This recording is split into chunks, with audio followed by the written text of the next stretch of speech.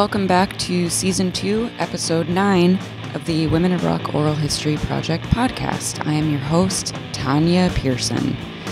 This week, I spoke with a musician, artist, performance artist, perhaps the hardest working person in showbiz, and all-around genius who goes by the name of Peaches.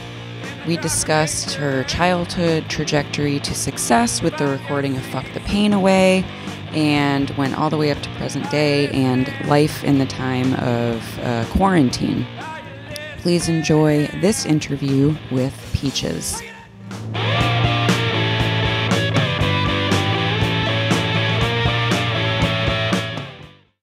I hope you can't hear my dog drinking water. He is also confused. But we're just going to go for it.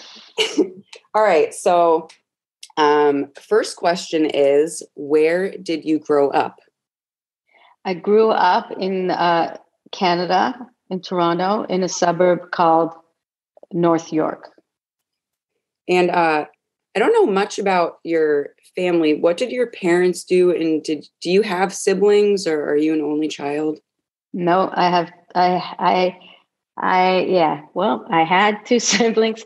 I have a brother who's 5 years older than me, and my sister passed away last year. Who's 3 years older than me. My parents were together until 3 years ago when my father died. They've been together since my mom was basically 14 and my dad was 17. Yeah.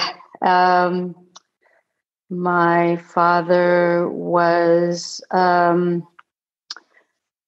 he grew up, his father was a carpenter. They were immigrants from Poland, and he shared a very tiny room with his brother.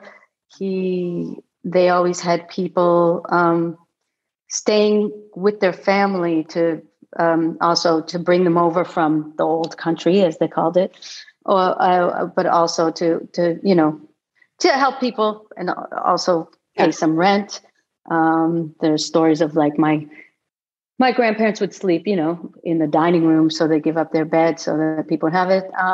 One person who stayed with them was quite a baseball fan, and taught my dad how to play baseball, would take him out and teach him. And my dad became a semi-pro baseball player because of it. He got discovered in this small park near their house, downtown Toronto, called Christie Pitts. And he was on his way to be a pro baseball player. He played for the Cleveland Indians farm team. And when he was 20, his mom passed away, and he felt a sense of loneliness and wanted to be near my mom, and decided to get married instead, and to come home. And he became an accountant and started life that way. Never regretted it. Love, respected. My mom was the smartest, most beautiful woman he ever knew. He would say that for life. You don't hear a lot of those stories anymore. The couple staying together that long. I'm sorry to hear about your sister too, just this year. I'm really sorry. Yeah, that's a big one. Yeah. But what was your relationship like with your siblings when you were growing up? So you were so I was the youngest, and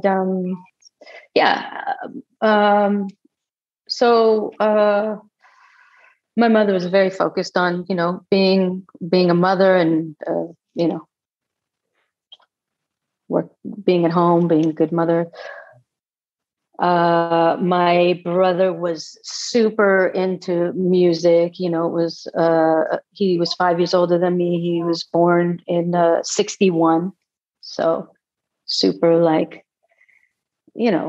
we listened to a lot of just rock radio, but also AM radio. AM radio was huge. And I wasn't really big in school. I wasn't really, but I love to memorize songs just in my head all the time. I'm not answering your question, but I will get there because you asked about my siblings. But somehow AM radio was on all the time. So by 73, I mean, 60, I'm born in 66. Like by the time I was 7, I knew every single word to every song on the radio in 1973 on AM radio. Like to me, I would stay up like New Year's Eve and like listen to the top 100 of the year and write them down and like make bets with myself. Like I'd just like, oh, whoa, this, okay. Yeah, I knew that would make it. I knew 10cc would make it to the top 10. And oh, Captain and Tennille, number 1, disappointing. Or, oh, wow. You know what I mean? Like, so like music was just everything to me. Everything in terms of just like not even knowing that you could be a musician. There was nobody musical in my family, but I loved it. I just loved it. My brother loved it too, and my sister too. And I think we really came together a lot with that. Especially, it was funny because my brother had his music, my sister had her music. My brother was like, I'll just set the mood. So he had a water bed. And he had made his own light system in his room with like switches. So one switch would be a strobe. One was like a construction light that he stole and he would hook up. Or one was like a black light with the black light poster. So, you'd be listening to the Beatles. You'd listen to like ELO and listen to, I don't know, all the class. He loved Yes. He used to make like drawings of Yes. And, and my sister was like, loved, they both loved early Genesis and, stuff like that. And my sister was also, but then my sister would be like, she loved Earth, Wind and Fire, and stuff like that. And then for me, the first album where I was like, this is my music. This is not my brother's music. It's like a weird choice, but it was Kate Bush, The Kick Inside.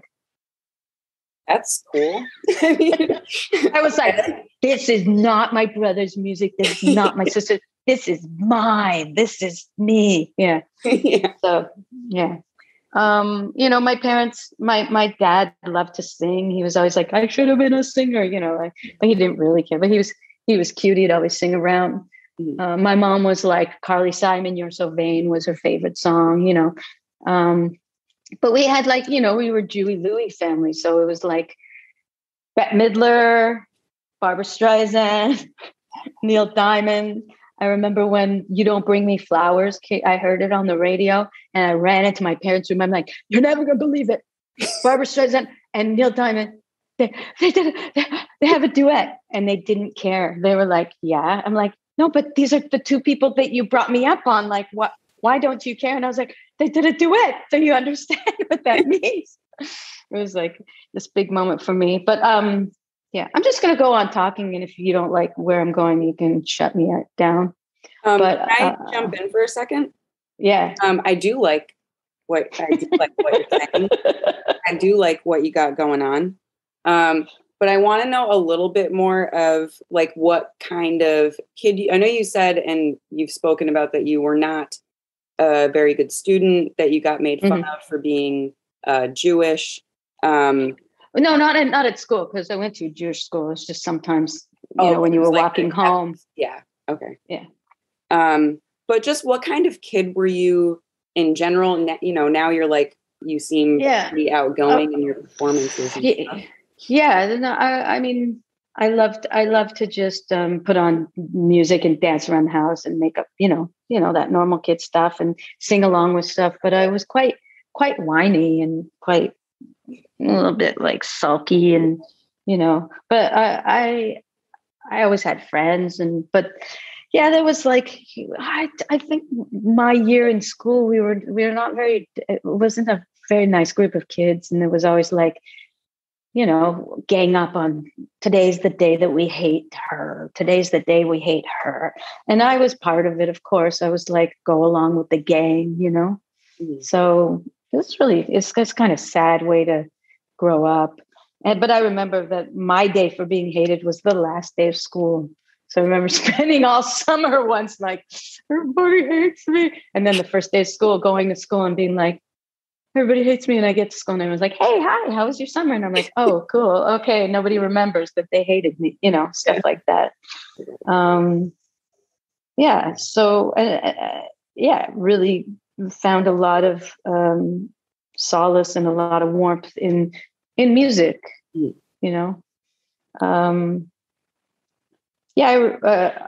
don't know. I'm going to tell a story, but so when I was 7, we had half our family lived in New York. So my cousin had a bar mitzvah. And so we went to his bar mitzvah and I saw the band. There was a band for the bar mitzvah. And it was probably the first time I'd seen like a band. And I said to my mom, can I sing with the band? And she was like, I don't know. Can you sing? And I was like, I think I can. So she said, why don't you ask the band then? So I remember they were on a break and they're eating their dinner and I'm like singing. And of course, all I knew was Barbara Streisand. So I sang The Way We Were or something, And so he's like, yeah, I think we could do that. So I sang The Way We Were. And then I became that kid who sang The Way We Were at every occasion. So, your cousin's getting married. Will you sing The Way We Were? Okay. Oh, blah, blah, blah. And so from like 7 to 17, I would sing The Way We Were at every occasion. And, and that's how, and that gave me sort of like a leg up on confidence and belonging in the family. Because I felt a little, displaced or, yeah. So then I remember when I was 17 or 18, I started to learn electric guitar and my cousins got married and I was like, I'm going to do Piece of My Heart and play guitar at your wedding. I am not. I don't care if it's your wedding. I'm singing Piece of My Heart. Did you do it? Yeah. Yeah, I did it. Oh, okay. I mean, they let me do it. Yeah. Yeah, they let me do it. I don't think I did it very well, but I did it. Yeah, that's okay. Yeah, I did it. Yeah. I know, I listened to your interview with Shirley Manson, The Jump. Oh, yeah. And love her. And I also listened to your interview with her, so that's the one you guys said. Yeah. I know, man. Yeah. I almost, it's like if I could go back, it's like I was so fucking nervous. I was like in an elevator with Shirley Manson, like silence, and then in this room. If I could go back and redo it, but she's a lovely person. And she's so very gracious, always making everybody feel their own power and their own beauty. And she's like, I keep messaging her because I'm like, you're a really good interviewer. Like she asked questions on that podcast. I'm like, I think I'm going to steal some if you don't mind. Like she gave me my dissertation topic for her interview. And she's really smart. But you were both talking about sort of starting like later in life, your careers, which is not really that much later. But, Debbie Harry, you late 20s, early 30s. Chrissy Hynde. Yep, Chrissy Hynde. And so I think which is why I mentioned them both in Fuck the Pain Away. Yes, yep. But I kind of just want to like fill in the what you kind of did in your 20s. So if you could talk a little bit about your kind of high school experience, if you had any aspirations to do music after high school, and then like what you ended up doing or how you kind of fell into teaching. Yeah. So, like I said, I wasn't a very good student, wasn't so interested, but somehow we had an incredible theater program. We had this theater program where it was divided because we had 3 semesters. So it was divided into 3 semesters and we worked in a black box. So it would just be like, here's your assignment, do it. And the last semester was splitting up the 10th. We had grade 13, Canada, grade 13. So the last semester was, I'll say it for American, 10th graders were the actors, 11th graders were the producers, or 11th graders were the actors, 12th graders were the producers, and 13th graders were the directors. So I was like, I cannot wait till I'm in, grade 13 and I'm going to be a director, So I did that, I just stuck with theater, and I would do a lot of projects in this black box, which gave me a lot of confidence and a lot of creativity, and I could incorporate music in it in any way I wanted. But I never thought, like I said before, that I could be a musician, because there was no musicians in my family and I had no musical education. I would see musicals because sometimes we go to New York and see a Broadway show. So I didn't really realize that it was more music. I thought it was theater. So I focused on that, did that whole thing, and actually went to university for theater directing. And at university, I in an unpopular way said, I want to make cool musicals. That's what I want to do. And everyone's like, musicals? Ugh, like, what are you talking about? I'm like, no, I'm going to make cool musicals. It's going to be good, And then it was really like, like not understanding at all. But maybe also I was in the wrong field, But I remember doing like lighting assignments. You would have to pick a piece of work to do a lighting assignment. I would pick like Spinal Tap and do like lighting assignment to it, or like, so it wasn't doing like learning the sophisticated theater that I was supposed to do or whatever. And I literally dropped acid one day. I've only dropped it twice in my life. And then the next day went, I am not supposed to be in this program. I am getting out now. And like dropped out of it the second year, but then took a bunch of other arts, which was really important for me to just understand, because I didn't really even know what art school was. Yeah. So I didn't know I could be a musician. I didn't know what I just had heard music on the radio, seen musicals, seen, Tommy the musical, which I was obsessed with, saw Rocky Horror and Phantom of the Paradise, the Brian De Palma film. I saw them before they were cult films somehow, where I spent my summers. They snuck me in when I was really young and changed my life. So I just thought it was musicals, but it was music. So I remember when I got out of university, I needed a job. I was playing acoustic guitar. So I became a daycare teacher, but it was so boring. I took kids and I started to play songs, and I would make up these stories and the kids would act them out. And it became a daytime job for me.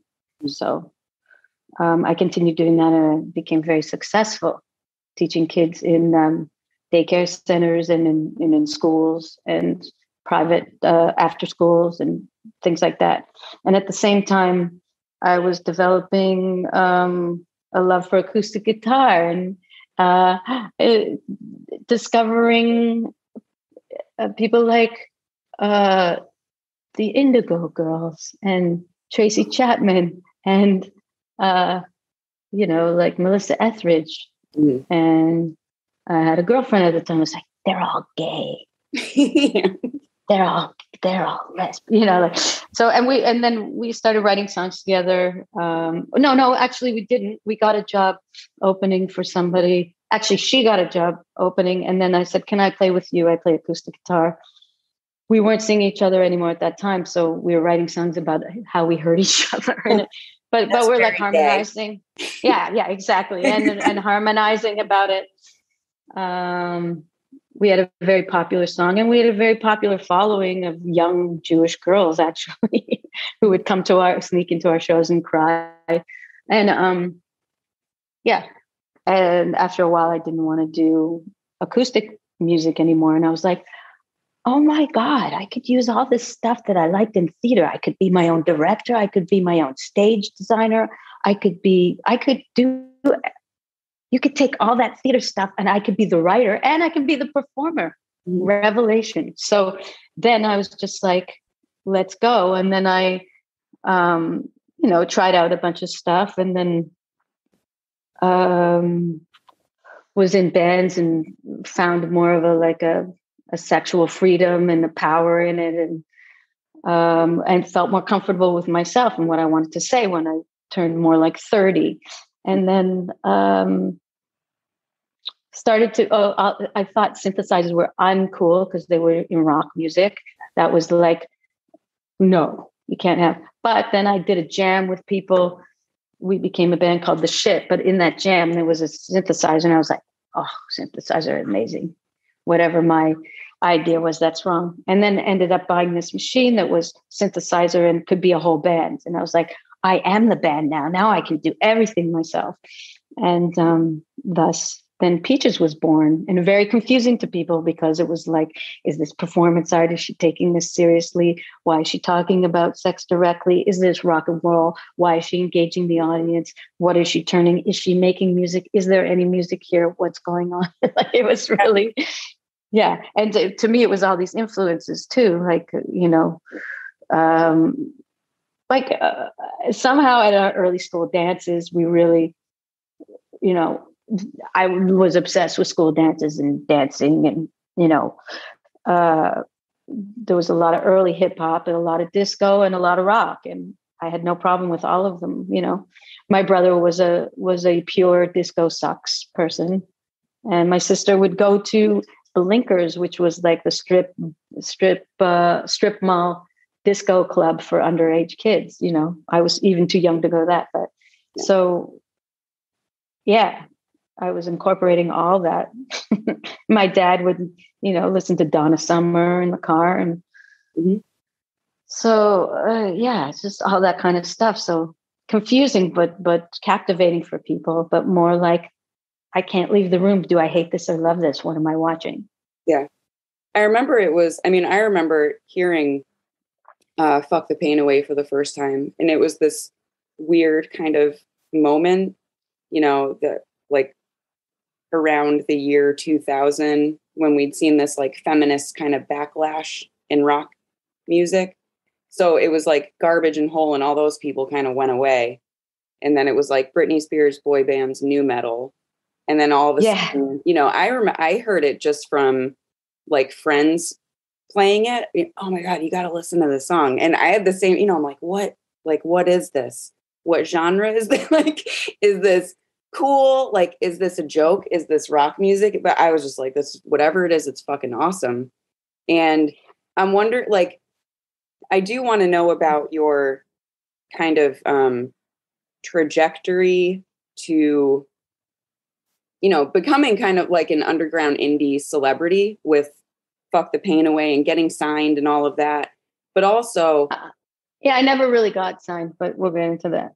Okay. Yeah. Cause I do like talking about like independent labels versus kind of major labels. And so I guess just that whole trajectory, right? From like playing in bands to becoming Peaches to recording Teaches of Peaches. And then just what was that like? Because in my world, that album and that song was huge. So from going to do you know the story of the song? I know what I heard on your podcast with Shirley. But yeah, I mean, if you want to yeah, no, I can, of course. Yeah. I like I said, I got this instrument, the Groovebox MC505, and I had been playing, been experimenting at this point now with guitars and drums and playing all instruments and synthesizers and loving Kraftwerk and loving, the Runaways and loving like, Salt and Pepper, so it's just like, just playing sometimes transferring stuff from an electric guitar and then putting them into the machine and things like that. And I would program stuff, but make it loose, just because I didn't know how to program a whole song, make it loose. So also I could play it live on stage. And with that song, I had done kind of like a little bit of versions of it. And I opened for Howie Beck, my friend, who's an acoustic guitar player and a producer, at a small club called the Rivoli in Toronto, for maybe 10 people. Mm-hmm. And the first song, I was like, okay, I'm going to try out this song. And I just did, said some of the lines I knew. I knew that I would sing like "Sucking on My Titties Like You Wanted Me," which actually was like thinking, I first thought of when I thought of that line from "You're a real tough cookie with a long history, breaking little hearts like you wanted me, sucking on my titties like you wanted me." I don't know why I went from there to there, but I did. And that started it. And "Fuck the Pain Away," I think it was just, I was going through a very painful time and discovering, that. So I played that song first in my set, and I don't know, I just kind of played it. You can hear I played it in the set. And then at the end of the set, the sound person, she said, "Hey, I recorded your set on a cassette tape. You got $5, I'll give you the cassette tape." I'm like, "Sure." I almost said no, but I was like, "Yeah, sure, I should listen to it." And I listened to the first song and I'm like, "Oh, it sounds cool." I mean, my voice sounds pretty loud compared to the recording. It's kind of lo-fi. I'll put it on a demo and I'll ask people their opinion, and I'll put some other songs on it that I'm working on. Just, because I'm looking for a producer, maybe I should record this stuff. And I would play it for people and they'd just be like, "That sounds really cool." Not like, "Oh, what's wrong with the recording here?" Which usually you get like, "Oh yeah, I could record that better. It'd be really cool if we, distorted your voice, or we did it through the tubes or whatever." Nobody said any of that. They just said, "Cool song." And I was like, you know what? Song's cool. This is done. I am never recording this again. This is the first time I ever played it. And I'm just going to, vibe. Yeah, it's so funny. After when you mentioned that in your the Jump podcast, I went back and listened to it because I had never noticed that it was a live recording. Yeah. My taste is like, I like lo-fi kind of stuff, and I always loved the way that it sounded. And you can like hear, someone or people in the background. Yeah. You hear my first fan go, "Woo!" Yeah. Okay. That was it. Yeah. I was like listening. Oh my God, this is live. Yeah. And I've had people ask me like, "Hey, what's that sample, that woo sample?" Yeah. I'm like, "That's a person. That's my first fan." Yeah. That's like, yeah. I mean, the other songs were recorded, just through the machine. I would just do the mix in the machine because I figured if I did everything in the machine, then it would all kind of sound in the same world and be easier. And then I decided, I'm going to produce this myself. Mm-hmm. I mean, I've moved on also now, to have producers but to me, it was very important at the beginning to establish the sound. And and I also like, my first songs, all of them were in the same BPM because I didn't even know how to change the BPM. So yeah, I feel like I'm still funny. There. Yeah, I'm still there. Yeah. But if I vibed with it, then that was it. And it was also just that's how it sort of developed, like, how can I get the most maximal vibe out of it from the most minimal music and direct lyrics. Mm. Sorry, my dog's licking himself. 1 second. Hey. Don't lick yourself. Don't do that. It's fucking gross. Look. Okay, so we have half an hour. I'm speeding through, but I do want to know about, so you said that you've never actually been signed to a label. I get very well. I came to Berlin. I had a cassette. My friend lived here already. And I was like, here's a cassette of 6 songs. I released it in Canada with a very tiny label and told them, like, I was going to Berlin to visit a friend. Maybe something will happen. I don't want to be exclusive with you, whatever. Fuck the Pain Away was on that demo.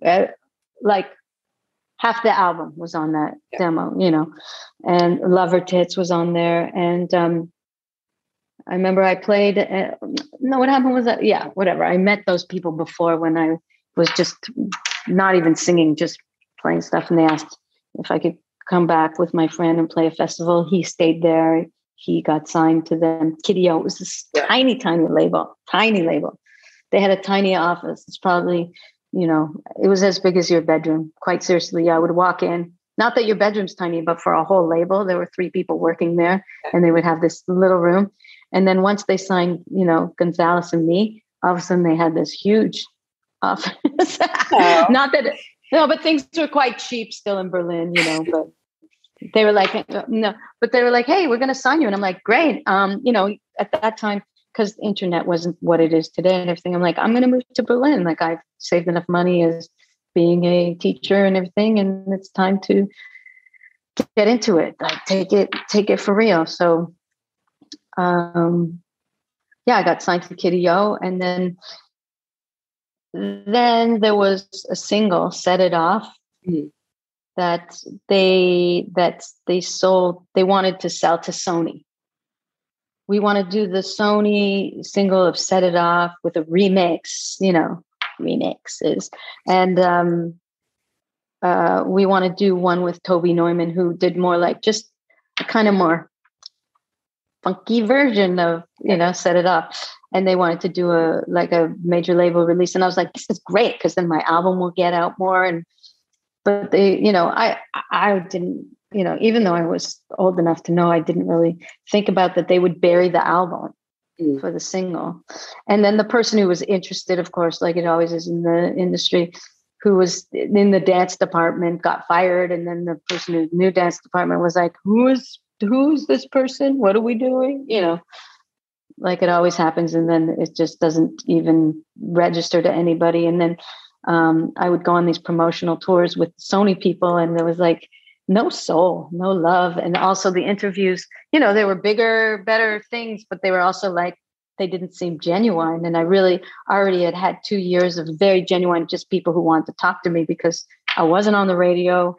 I still wasn't on the radio, but because of my language, timing, I didn't have I made my own Super 8 videos for songs. So they would play them, late night or whatever. Yeah. I did get on like 120 minutes on MTV. That was like a big deal for me. But I didn't have radio play. There wasn't really like an internet outlet for that. So then I was doing this genuine with like some rock A&R dude who really did not give a fuck about me and did not understand what I was doing, which is fine, but you don't want to hang around that. And then it made me really sad for people who get these major label deals, and that's their life. That's what they think it is. Like nobody's with them. And I'd already had this really authentic experience. So I went through it. They buried the album for 8 months. I made a video for Set It Off where I picked a very, very aesthetic direct. They asked me to pick a director.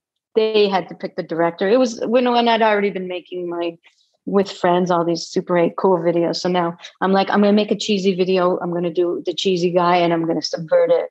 I'm going to have like guys making out and girls making out. And, like it was a different time. But actually, no, what I really wanted to do is just be in a room and grow hair, just dance by myself in a white room. And I wanted hair to grow. So first I wanted my eyelashes to grow, then my hair, and then armpits, and then this hair. And, I thought it'd be a really cool video. And they were like, no, we need club life. We need other people. So it turned into like a disaster. And then they had all, models and whatever, the dancers, and they were all like doing ecstasy and touching each other, whatever. It's just not the vibe. It was very heteronormative kind of, and I'm in a bathroom growing hair. Yeah. So, and I'm like, hey, why can't I be in those scenes? And then they had gotten one girl they had hired to kiss other girls in the thing. And I was like, hey, if you're going to do that first, can I know, and can we have a guy doing the same thing? And it was there were 2 directors, and one was gay, and he was like, no, you can't do that. It won't play the video. And I remember 2 weeks later, You're Beautiful by Christina Aguilera came out, where 2 guys were kissing in a video, and it was such a huge deal. And I was like, I wasn't like, yeah, I want to do it. First, I was just like, see, you guys are fucking idiots. Yeah. That's all I was thinking. I was like, yes, Christina Aguilera. And like, yes, artists know what's, like it was just kind of like time and place and really eye-opening in that way that I was trying to subvert it and then didn't have the control I wanted to. Because first I just wanted me to grow hair in a room, which I still think would be I love awesome. kinds of videos. Yeah. And like just the, yeah. Yeah. But it was really funny too, because it was fun to watch these very, straight cameramen having to like film me with a lot of, pubic hair. And they were really vocal and about it. It was just like, that's inappropriate. That is, like, how are you allowed to be, anyway, you understand, like, you can really feel like the time and place, like, how are they allowed to go like, oh, this is so inappropriate. Oh, it's like, your video. Why are you even in the shoot? Why are you hired? Like, so that was quite an experience. And then they buried the album. And then I really wanted this album to have a life. So XL was interested. And I went with XL. And XL, are they technically an independent label? I did like technically. I can't tell. I don't know what's.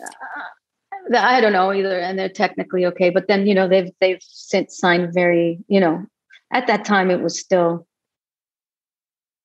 independent people, and then it's been different since then. So okay, and then there was another. Well, I don't know if it's a label or distributors. She is me. Okay, that is just you. All right. Yeah. So yeah, She is a song from Fatherfucker. Yeah. So okay. So given your experience like with Sony, with XL, I mean, how did those experiences sort of like gear you toward, now just kind of like releasing your own music or keeping it really independent like it was in the beginning? Like, would you consider the experiences on Sony and XL bad or negative? Were there positives? Well, the Sony one, I would say that it was unnecessary, but it turned out good for me because I don't think Kiddio could have taken it any further. And I think XL gave it new life and they were really excited about that album. So even though it turned out that they didn't feel like they could take it any further either in the same way, because the time and place, maybe now would have been different, but because of all the explicitness that isn't even so explicit anymore. You know what I mean? So at the time they couldn't figure out a way to get over themselves, but at the same time, you had a song like, I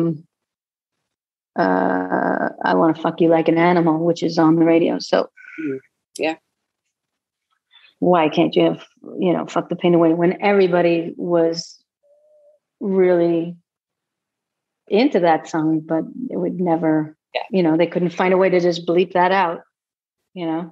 So, interesting. Sexism. Yep.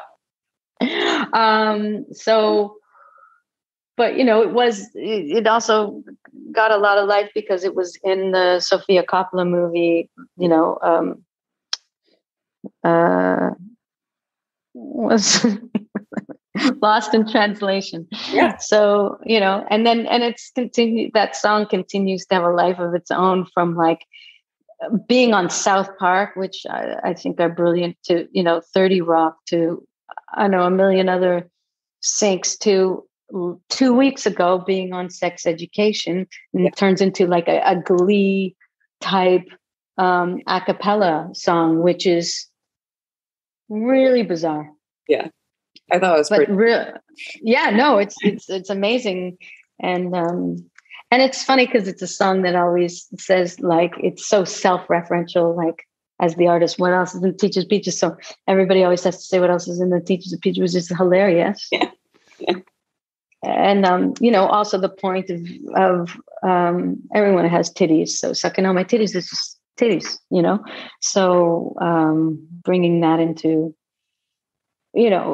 going on where all my lyrics actually are, especially the early ones, are questioning mostly male rock songs, asking why am I saying like spread your wings and let me come inside to like a underage virgin, or squeeze my lemon till the juice runs down, or a big-legged woman ain't got no soul, like all these things. Like I'm like, why am I singing? I gotta turn these around. So okay, so I definitely don't want to do like a discography because I feel like people can just Google that. But there are certain things that I want to know that I've always found very like confusing or mysterious as a music fan and like a failed musician myself.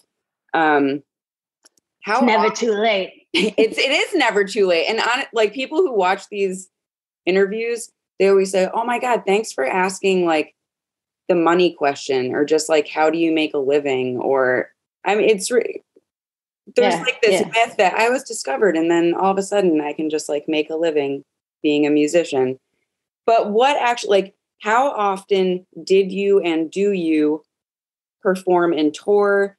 Were you able to make money after Teaches of Peaches just doing music and performance, or did you still have to like work other jobs? How do you make a living in this age doing what you do? Well, in this age is a very interesting question because the last 2 years have been totally different. Yeah. So I'm going to do a pre-pandemic and a post-pandemic answer to that.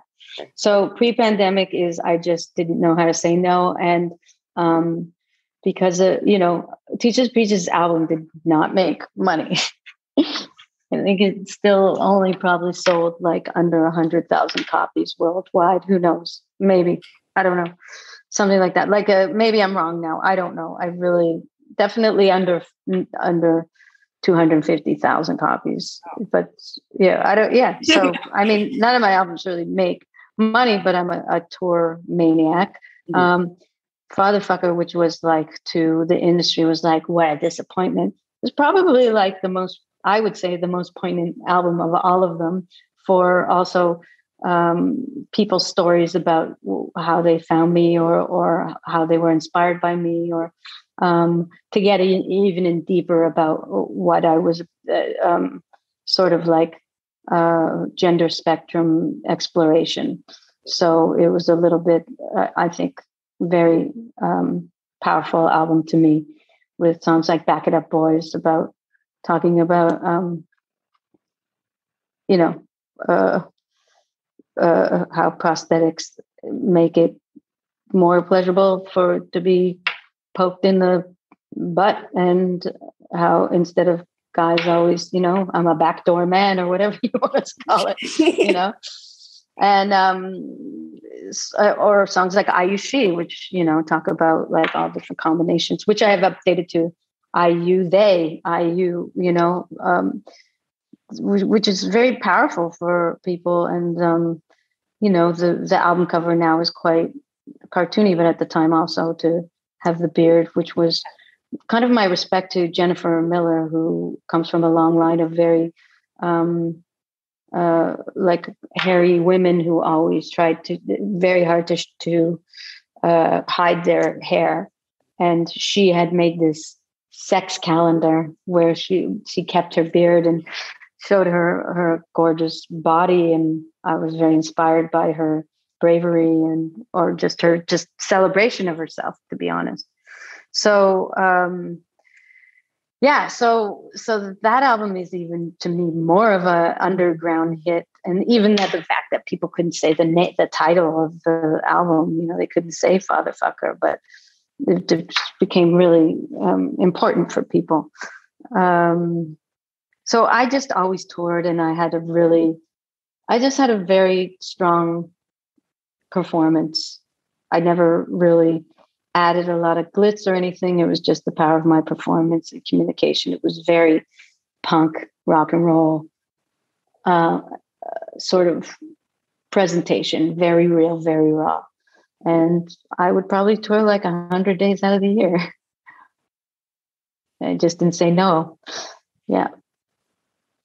I would tour an album for like 3 years, then make another album and then tour again. So.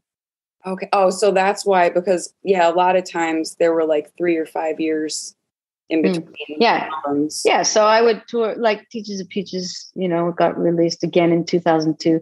So yeah. And then Fatherfucker 3 years later, Impeach My Bush 3 years later, I Feel Cream. And then I did actually a musical, mockumentary musical of myself. So there I got to do my cool musical in the end, which I always didn't realize. Oh, there I have all the information. I've just experienced it all in my, Mm-hmm. And then, I did other projects and then came back with Rub, and toured that for like 4 years. And, and then did these incredible, huge anniversary shows with like 13 musicians and 2 dance troupes and guests, and did a huge sort of like art installation, immersive work and things like that. And then the pandemic. So, I haven't really played or got my normal income for the last 2 years. I am lucky with Fuck the Pain Away and Boys Want to Be Here because they are always a good source of syncs. People want to use them to for their movies, for their TV shows, so that has helped me through a lot. Okay. And they're great songs that I love how they use them to represent whatever they're representing. So I am controlling that, of course. So, yeah. I'm also curious. So you're living in Berlin again, and I think Fatherfucker was actually like your first album that charted in the US at all. I'm pretty sure it was Fatherfucker. But I'm wondering like how is it? I've just heard that like Europe is cooler. And a lot of artists, you just heard that? No, I've heard it a lot, but I try to say it politely. Like I just, a lot of artists go to Europe to like make and work the way that they want to work. And then come back to the States and make money? Yes, yeah, just like how do you feel you've been sort of received in the United States versus Europe? Is it harder to? And I know you're Canadian. No, I think that for me, it's kind of like the same across the board in terms of like Europe, just because of what I do and the, I'm not insanely huge anywhere, but I have the best, really great audiences everywhere I go. It sounds like I love my fans, but no, it's like, I'm sure everybody says that, but I think this, English as a first language understand me a little bit better, so that is because of lyrical content, it is, but and get all the little innuendo jokes and things like that. Because I did this theater piece where it turns into I didn't do it, but they asked me to do this Brecht piece that turns into a Peaches show. And it was a very German audience because it was in Stuttgart.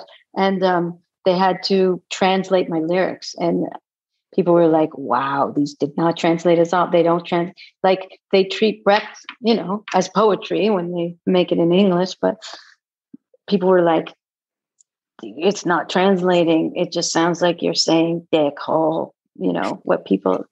dick hole, pussy, bum, tit. But, they were saying like, we get the language and the wordplay, and it's unfortunate that doesn't come through, but the energy does in a live show. So in saying all that, I think that it's satisfying to play in America to an audience when they're, They know the lyrics. And England too. I remember playing once in London on just the last Rub tour. I just did like, it was more like a DJ show where I just sang the Rub tour and everybody sang every lyric and it was so exciting. But that changes in Europe too with the internet and everybody understanding. So yeah, I love playing in America because of also the struggle. Oh yeah, the struggle is real. The struggle is real and I want to be there for it. Yeah. No, everything's great. Everything is going great over here. Good times. Yeah. It's gonna be fine. Okay, I'm cramming in these last questions. I do want to know. So you adopted the stage name Peaches, very early on. How much of you, like, off the stage is Peaches? Is it like 100% persona? Are you two different people, or is Peaches like an aspect of yourself? Yeah, definitely an amplified version, you know. Mm-hmm. And and it's, I mean, it's disappointing sometimes for people that it has to be a character. You're not talking one-on-one with someone. You are talking to 500, 1,000, 3,000, 5,000, 10,000, you know. That's a different mode. That is a different way of communicating. So. And you do so many different kind of things. Like, obviously you're a musician, but you work in all these multiple genres. I just want to know, like, how you would define yourself more as a musician, an artist, a performance artist, or just a kind of combination, or a performer. Yeah, all those things. Yeah. Is one kind of like more important than the other? Or does one? It all starts at music. It's all inspired by music. But I think that more and more, I think the young kids today are doing this more and more. You know, it's like less of a purist, just understanding that it's just all, you know, expression. And also the tools that are available to people now make it easier for them too. Do you think that that's a good thing or a bad thing? It depends. Hey, it's always depending on how you use it. You know, it's all on how you use it. So good art and bad art, good, you know, good decisions, bad decisions. Yeah. Sometimes I find it hard to like sift through everything. It's hard. This this. Yeah, it's easier to just go like, I smoke and mirrors. I can do it this way, but but there's good. And if you like it, you like it. It doesn't matter. Sometimes it might be really heavy technology that you're not usually into, but you're like, fuck, this Bjork shit works, you know, whatever. Like, no, I don't mean Bjork shit, but I mean like in terms of like Bjork and technology, it was very different, you know, and like, whoa, what is that? But it's working. And that's, how is there like some kind of punkness or rawness in this very, you know, in this very high tech kind of feeling? That's what I mean by that. And then it's just can you use the technology or whatever you want to use? Can you manipulate it in the way that can express what you want? And like you say, you like these one shot, you know, there's some people who can do that very badly too. And sometimes they get done well, it can be really powerful. Okay, last few. I feel like now I'm really rushing. I think you're interesting though, so I'm only doing it because we're running out of time. I'm like, yeah, okay, next. What is your creative process when you sit down to write? What comes first? Do you write lyrics? Do you hear a beat? Do you think about the entire kind of performance? No, I don't actually. But maybe I do subconsciously, and then that kind of helps. That makes me second guess, and then it stresses me out, and then I go back, and then I give myself more time, and then sometimes I'll write lyrics for this, and I'll go to a different beat, or it's just all mixed up. Okay. Oh, and yeah, just before, so I have like the last 3 questions are questions that I ask every interviewee. And the answers are also diverse. It's really interesting. But before that, you are like a solo artist, but probably one of the most collaborative artists I have ever spoken to. What have been some of your most memorable collaborations with other people, whether it be, videos or live performances, or producers?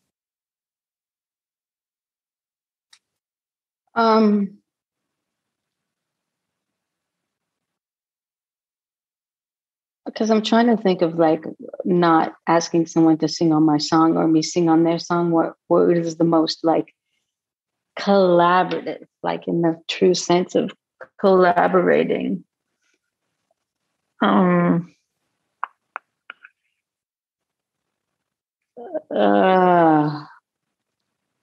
think that's hard to say. Yeah. Because I always feel like it was like there was never like a true let's start from or was it, I don't know why I'm spacing out on this, if there was like a true moment where it's like, let's take this from the beginning, we have no idea, and let's take it from there. I'm waiting for that sort of collaboration where it's like, Yeah. No, I know. Not, this is my idea, I sing on this. This is my, yeah. Okay. Yeah, I see what that means. That makes sense. I also, all right, I can do this in 2 minutes. I do want to know, I'm just real nosy, and I'm a lesbian spinster, and I can't do relationships because I'm a workaholic. So I always ask everybody, is it hard to do or to have long-term relationships when you're like in the public eye and a Yes. celebrity? Why? Because you just always got to keep your ego in check and always take care of your true self and your partner and your relationship and the truth of it and the real of it. But I have a long-term partner. Oh, you do right now. Okay. Yeah. All right. Yeah. So not lonely, but it is difficult. Yeah, it's difficult for both of us. Yeah. Yeah, I guess I'm always wondering how people who are like super creative and work a lot, how you can kind of we both are. Yeah, we both are. So it's just hard. Yeah. But it's worth it. Yeah. Maybe I'll get there. I don't know. You will. Thanks. If you want to. Okay. You will if you want to, I'm but ambivalent about it, so I don't know. We'll see. Yeah. I'm only 40. Yeah, well. I love 50. I'm going to be 55 next month. Years old. I'll be 55. Me and Shirley. Yep. And you both like say the same things about aging, which I like. Yeah. What aging in the public eye? Yeah. No, I think that's like, I love when people say like, oh, you look good for your age. No, I just look good. But so, yeah, no, I think more and more I want to talk more about that in new records. And I think that's a good routing. Yeah. I appreciate that. And there's nothing more exciting to me than like, going and seeing Garbage now. I think it's like more powerful. Did you get to see? Yeah. She gave me tickets and I got to go. It's like, great. Okay. I promise. See, like my partner just handed me this. Oh, some Apple. It's just like making. See, this is what I need. No. Yeah. It's just like dating a heterosexual woman. And that's just like, that's just like my thing. Yeah. That's what I mean. Like ambivalent. It's not going to work out. It's fine. It's fun. Good times. And I love working. Okay. Just the last few questions that I ask everybody. How do you feel about your role in and contribution to rock and roll history, whatever that may be, as a whole? fucking amazing. I can't even believe it. I could never imagine. And wow, what a thrill. What an amazing feeling. I love it. I mean, in space at the end. To me, it was like, I always thought and I still feel like it's kind of like how I feel about the Cramps. Mm-hmm. I don't know why, but this is how I feel about the Cramps. And I don't mean, period cramps, but it's just, I always felt like they were this underrated, but like, when you saw them live, or you heard Human Fly, or, you're just like, this is amazing. Do you feel underrated at all?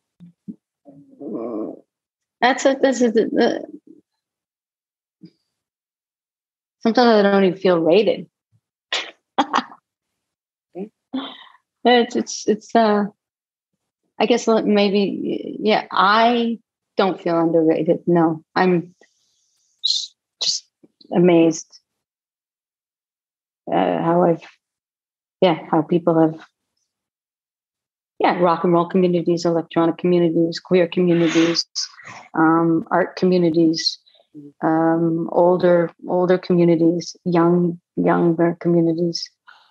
But then there's, a lot of people who are like, ooh, what? Never will touch that. That is horrible, Those are usually pretty kind of like boring people anyway. And so I always ask this question. The title of this project is fucking stupid, Women of Rock Oral History Project, but I didn't know what else to call it other than the non-cis men oral history project. And that was too long. So one of the questions that I ask everybody, are gendered categories over?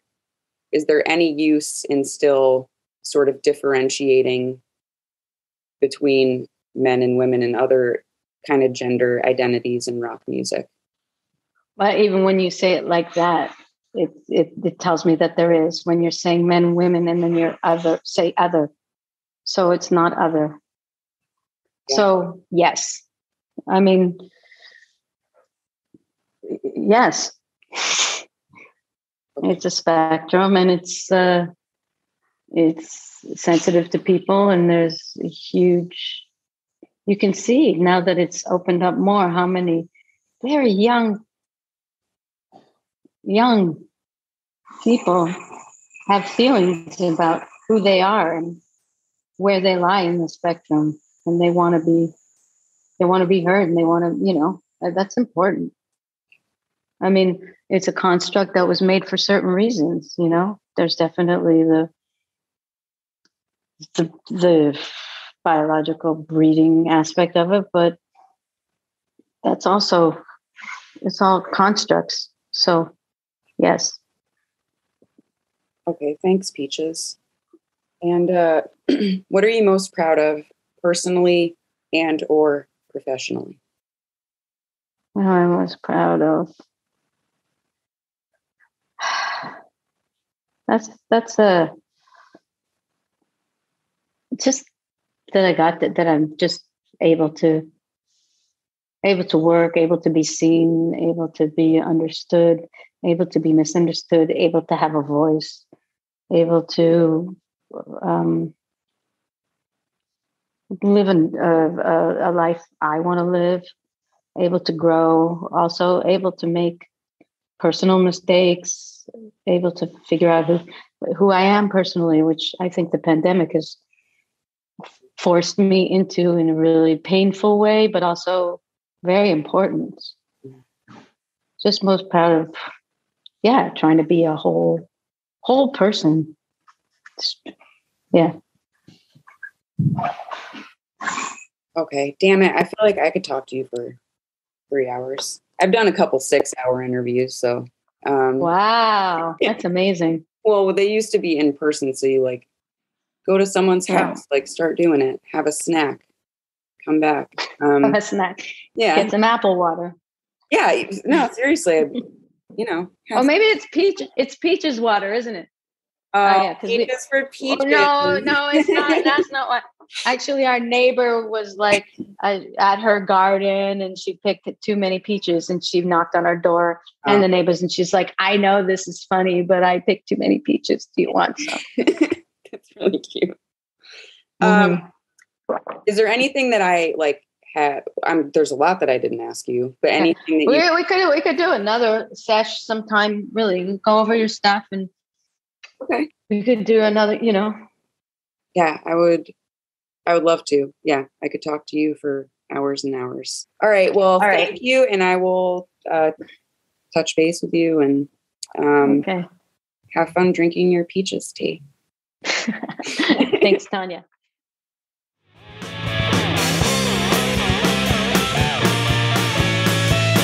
Much for listening. Women of Rock Oral History Project is a DIY, publicly funded and self-funded archive, and we do accept donations year-round. You can follow us on Instagram and Twitter at Women of Rock OHP and on Facebook, and you can check out all of the interviews on Vimeo, YouTube, or at womenofrock.org. Thanks for listening.